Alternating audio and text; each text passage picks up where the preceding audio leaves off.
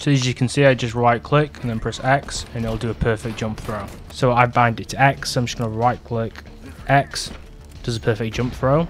Right click with flash, X, right click with the smoke nade, X, does a perfect throw. So you are going to have to do the right click action first, because for some reason in the CFG that's blocked. You usually do that anyway with a jump throw, but if anyone was wondering, no, it doesn't press 2 keys for you, it doesn't work that way. And that's how you do a jump throw. So leave a comment below if you need any help. The command is this, and bind it to whatever key you want. So you could change the X to like a V, anything like that. Do remember just to type this into the CFG file, 1 line for each. So anything that starts with alias is a new line, and anything which starts with bind is a new line. Go to Steam, to the CS2 game, right click, press manage, browse local files. This will open up the CS2 game folder, which is still Counter-Strike Global Offensive. From here, just go into CSGO and then go in the folder that says CFG, and we want to right click and we want to press new, we want to press notepad document, and we want to save this as a jump throw. So I'm going to save it as jumpthrow.cfg, press save, and I'm going to edit this. So you can right click,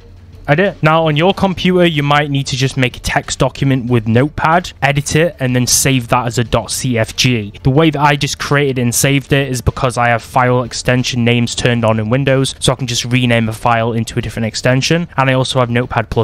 So if you haven't got those two things, you can just make a text file and then export it as a CFG. So it looks exactly like this. This is the CFG that works. So you can just type this in, copy and paste as a CFG, and execute the file in the console exactly like I showed you. Also, do bear in mind you do want to copy your CFG files, and you want to go back into Counter-Strike and then game, and then CSGO, and then CFG, and you want to paste them in here too. The reason you want to do that is because CS2 is also using a different directory. Even though it still has the old directory, this should be the new one which actually works. So if you're getting an error right now, which is basically input service exec couldn't exec, or it couldn't find your file, this is basically the fix. So just paste them in this right directory up here. So it would just basically be this, type in exec and then type in jump throw to actually open up the file.